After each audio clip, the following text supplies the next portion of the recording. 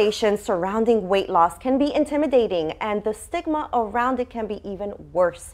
I met with Dr. Okeefe Simmons from Simmons Weight Loss to hear how they're making the conversations surrounding weight loss a little easier. Check it out.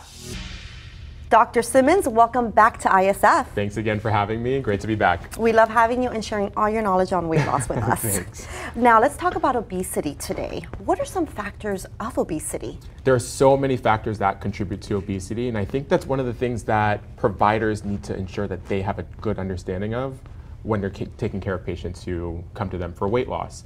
There are factors that are in patients' control. Those are environmental factors, like if you're going to a grocery store, which option are you making? Are you getting cake, or are you going to get something that might be a bit of a healthier option? But there are so many underlying factors that we don't talk about, that we don't see, that contribute to obesity. The genetics, the hormones, some of the environmental factors are not things that necessarily are in a person's control in terms of what food is accessible and reachable based off of where they live. So there are so many factors that contribute, in addition to stress, sleep. There are just so many things. We could be here all day just talking about those factors. What are some of the treatment options that address obesity?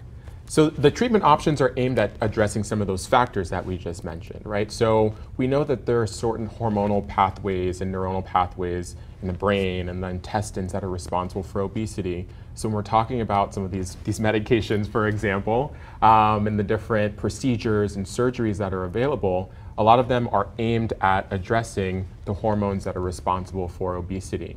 Another key that is addressed by some of the surgeries and the procedures is the amount of food that's eaten, right? So when we're talking about the surgeries and the endoscopic procedures, such as the endoscopic sleeve gastroplasty, this is a non-surgical procedure that aims to reduce the size of the stomach. If your stomach is smaller, you're not physically going to be able to eat as much. So there is a volume component that is important, as well as the rate that your stomach is emptying and a bunch of other factors. But that's where these procedures and these medications come in to try to address some of those things that we may not be able to see that are contributing to obesity. Now, what is the length, or how long do these patients have to be on these treatments to treat obesity? So I get asked this by so many of my patients. It's a very common question. And the fundamental concept that has to be understood is that obesity is a chronic or a long-term condition. And similar to high blood pressure and type 2 diabetes, you may be on these medications to reduce your blood pressure, to control your blood sugar. Right. And when you stop them, for many patients, the blood pressure is going back up. The sugar levels are going back up. And similarly with weight, the weight will go back up if you stop these medications. So really having that understanding that this is a long-term condition, and we need to find solutions that address this for the long term, whether that is with a non-surgical procedure, whether that is with a medication. There is going to need to be some long-term planning in terms of addressing obesity.